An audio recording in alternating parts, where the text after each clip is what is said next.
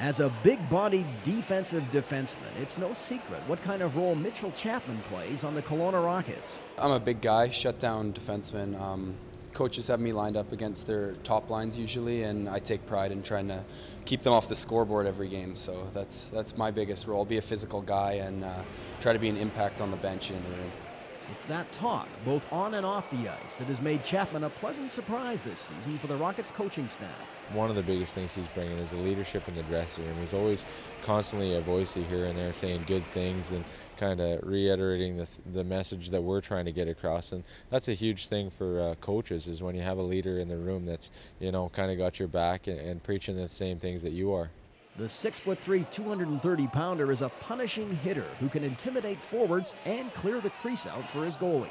I don't take pride in thinking I'm too flashy or too skilled out there, so I just try to do my best and make an early pass, let my goalie see shots, and just be a hard guy to play against. He's going to have to be on the body all the time, you know, finishing his checks, and like you mentioned, a guy that, you know, forwards don't want to come in the crease area with, and if he can make our goaltender's job any easier, then he's having a good night. Chapman has been dropping the mitts more frequently this season. His 75 penalty minutes leads the team by a wide margin, and he's on his way to shattering his season high mark of 105 set 2 years ago. Maybe intimidate the other team a little bit more, show them that I'm not afraid to fight anyone in the league. So it's something I like to bring to the team to help out when you know, some guy gets dirty or anything like that. Chapman has a good work ethic, especially in the weight room, and he's been rewarded for it this season. There's still things that he can work on and continually get better, but I think Chappie's a guy in the gym that works hard, and definitely this year I've seen a little change on him on the ice. He's a lot more willing to work at things, and the improvements are there. He's seen them, and I think his extra work is definitely paying off. For his size, he is a surprisingly good skater, and has been used on occasion as a power forward.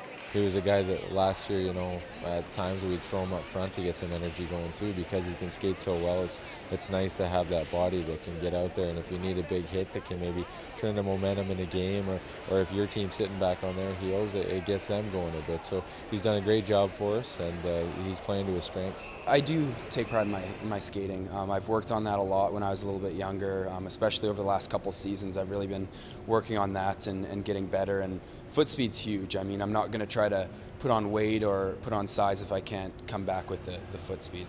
Perhaps he gets his good wheels from watching vintage footage of one of the game's greatest skaters. I actually grew up loving Bobby Orr with the Boston Bruins a long time ago, but now I've been modeling my game after Chris Pronger. He's a tough guy to play against. He's a big physical guy, and no one likes playing against him. You're too young for one of them. You never watched them play. I watched some game tapes a little while, but no, he's a great player. I used to play like him a lot, jumping up the ice, but not anymore. Chapman likes to play the drums in his downtime, a little jazz and rock and roll. You can get to know him better by following him on Twitter @Chapstar5.